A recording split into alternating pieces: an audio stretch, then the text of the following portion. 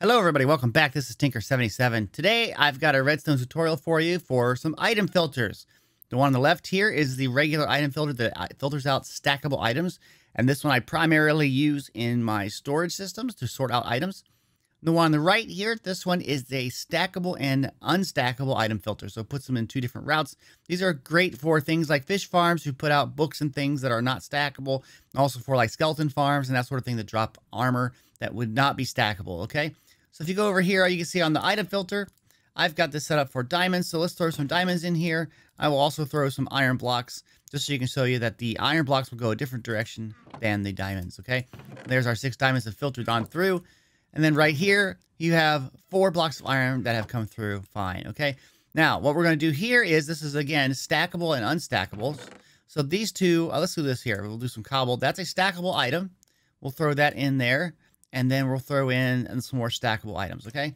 So that stuff is going on through. You can see here we got 7 right there, and we got the 2 items here. Now, because we got 7, that's because of the fact that it's locking up in the hopper back below. That's fine because we don't really care. It's a stackable item. It'll come through. The next item will then come through, and everything will work out great. So let me show you how to build these. The first filter we're going to do is the stackable item filter, okay? So we're going to have a chest, and you want to have a hopper going into that. So we're going to do that right there. Now, you want to put a temporary block on top of the chest and then a hopper going into that temporary block, and then you can get rid of it. That's so that the hopper actually points outwards, okay? So this is going to be the hopper that we do all of our comparisons with, okay? So then on top of this, you're going to have a hopper line. Let me get one out here. They're going to go out to about here, let's say. And I'm going to put in the hoppers, and they're kind of going across, okay? And then this is like the output chest of non-stackable items, or non-filtered items, I should say. And this is the input that you would have. Okay, so basically what's going to go on is you put stuff in here, goes on across.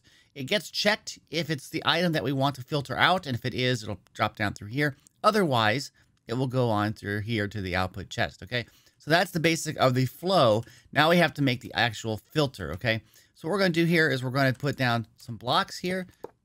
You're going to put blocks like that. That's the top part of the filter. And basically, it's going to take a comparative signal out of the hopper, and then we're going to bring that signal across, okay? Now, we're going to go under here. I'm going to put a block out like this. This is the full distance you need for this comparator to get the right signal strength, okay? Now, underneath here, let's get a block under there. There we go. Underneath here, where this signal is going to be on this block, we're going to power it up over to this repeater.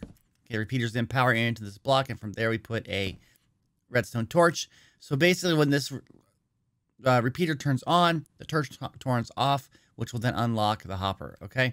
So there you go. That should work. Now, to get this thing all primed up, you put in items that you don't care about, or renamed items like I do sometimes. There we go. We got some cobblestone. And now we put another item type. Let's say we were going to filter out, I don't know, let's say diamonds, because, you know, why not, right? Okay. So basically, if you put those diamonds in here, they will start to drop through. You can see this is on, which has unlocked the torch there. And when it gets down to about 41 items, it should stop.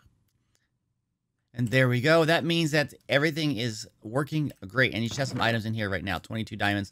I'm going to use these 22 diamonds, and we're going to see about putting some stuff in here. Let's see about putting all this other junk in here and the 22 diamonds. They're going to filter through, so you should see that 22 should be back down here, and all other items should be over here. Just a couple more seconds here. Here we go. And there's all of those items that were not filtered out, and there's our 22 diamonds. So this is the basic right here. This circuit right here is the basics of this item filter. Now we're going to do the filter that filters out the unstackable items. Okay, so what you want to do here is you want to put a hopper here. Now we're going to do the same thing with the hopper line up here. So I'm going to do that really quick here. Put a block on top. Kind of space it out a little bit. Here we go. Oops. There. Okay. And now we'll put a chest on here. This is the input, and here is the output, which will be all the stackable items, okay? That's pretty easy. Very similar to this, but you see I only have 2 hoppers here. There's just 1 there. That's fine. Okay, so now what we need is we need a slab here. Let me grab a smooth slab. Okay, we're going to go right off of this hopper right here, and on top of that, we're going to put a comparator. This is just checking what the item is. The strength depends on if it's a stackable or non-stackable. We'll give off a different level of strength, okay? Then we're going to go into here. We're going to put a block.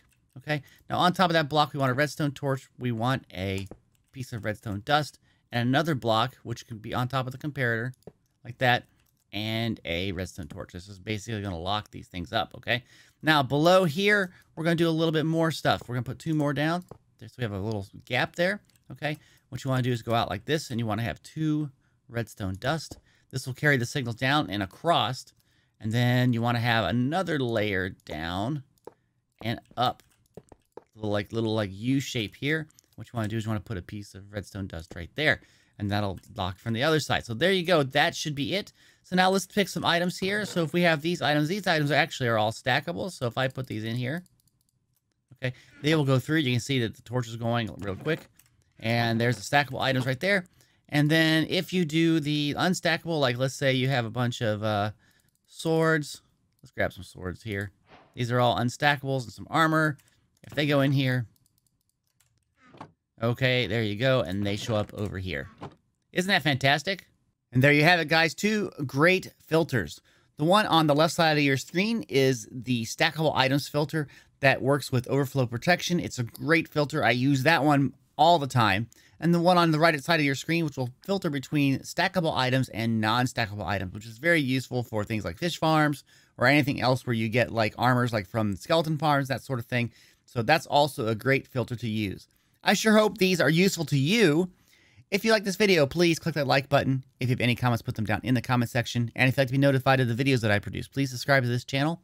And don't forget to hit the little bell icon so you get all the notifications. Okay, guys, thanks. Have a great day. Bye-bye.